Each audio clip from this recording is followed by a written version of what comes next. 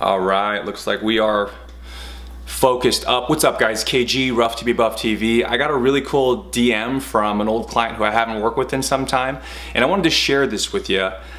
She put, hope all is well with you. I had this really crazy dream that I was at a farmer's market and I ran into you, but before you left, you gave me a note of words of encouragement and affirmation. I know it was just a dream, but I wanted to say thank you. I really needed that note and appreciate everything you've done for me and continue to do for others. Miss you mucho, Godspeed.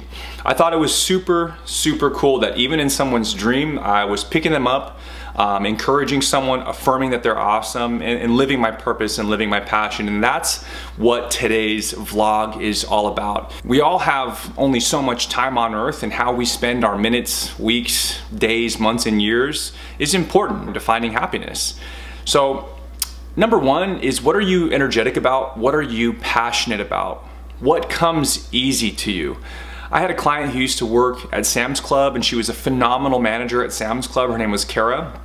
And she was really passionate about organizing other people's homes so they could live a more efficient life.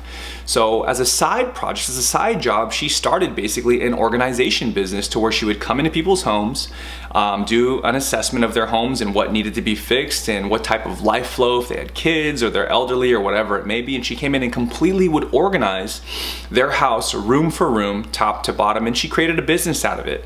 I had a client who got into the restaurant business, and he loved the food industry. He loved eating food. He liked spirits and wine. He became one of the top sommeliers on the West Coast because he liked drinking wine. Anything can be your purpose. You got to keep your eyes wide open because opportunity is around the corner. So think about what you love. Think about what you could talk about all day, 24 hours a day, endlessly, and that you could share with others, because a big part of finding your purpose is what can you provide for others, which leads me into my next part of this vlog is, who are you helping? For me, it's all different types of people. It's older people, it's younger people, it's athletes, it's people recovering from injuries, it's people that are kind of banged up from their workplace, whatever it may be. And what can I provide for them? What type of obstacle am I helping that person overcome? I know a friend who is a dog walker. She walks dogs for a living. Think about that.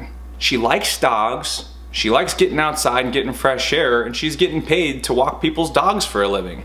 I think it's super, super cool. It doesn't always have to be some extravagant dream or some extravagant passion for you to be living with tons and tons of purpose. The next part of this is, your passion will eventually dwindle. Your fire, per se, your passion is very much so like a fire. And anytime we're excited about something, much like when we're in our first parts of a relationship and the romance is awesome and birds are chirping and the sun is setting and it's beautiful and it's awesome, that will dwindle over time, and you're gonna have to find new and creative ways for your passion to grow. So how do you make that happen? Knowledge. Becoming a student for life is what's gonna help you maintain and grow that fire. Not one time as a trainer did I ever sit on my laurels and say, hey, I got a full book of clientele, I'm making competitive money, all my clients are seeing results, I'm gonna sit back on my ass and I'm not gonna try very hard anymore, I'm not gonna prospect, I'm not gonna go get certifications, I'm not gonna read any more books or watch any more vlogs or put myself around better trainers, because that's essentially gonna kill my fire. It's gonna burn my fire, my passion is gonna burn out. So in order for you to keep that passion going, you have to set your brain up in the expectation that you're gonna become a student for life, that the learning will never, ever stop. And that also comes with investing. You may have to invest and go take classes to become a better photographer, or you may have to go to cooking school or culinary school or whatever it may be. You will have to invest your time and your money for that passion to continue to grow and for you to sharpen your skills to essentially be the best at whatever your path may be. I have had so many people come up to me and say, Kyle, man, I want to become a trainer. I want to help people out. And I tell them exactly what to do, step for step, where to get certified, where they should start training, how to go about it, how to interview, literally give them every morsel of advice for them to succeed, but they never do it because they think maybe it isn't for them.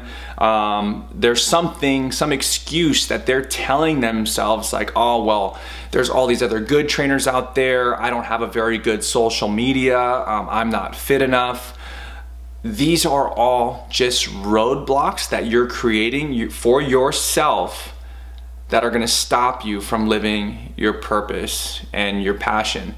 If you know exactly what your passion is, if you know what your vision is, if you can envision exactly the dream that you wanna live, I tell people this all the time, the dream that you have in your brain, you can live that.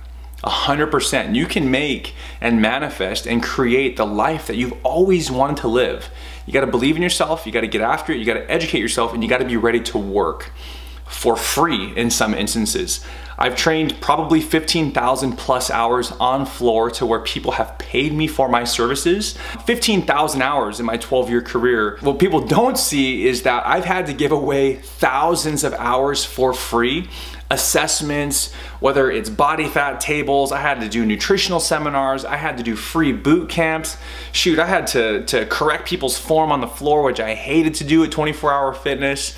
I've had to create this YouTube channel, which I make $0 from, but I'm willing to do this stuff for free because I enjoy it, because I can talk about this stuff all day and I want to share my passions with you. And if I can even give you one piece of advice that can change your life, then mission accomplished, man. And I'm willing to do that for free. I've always believed this, that if you're willing to do something for free and you love what you're doing, money will find you.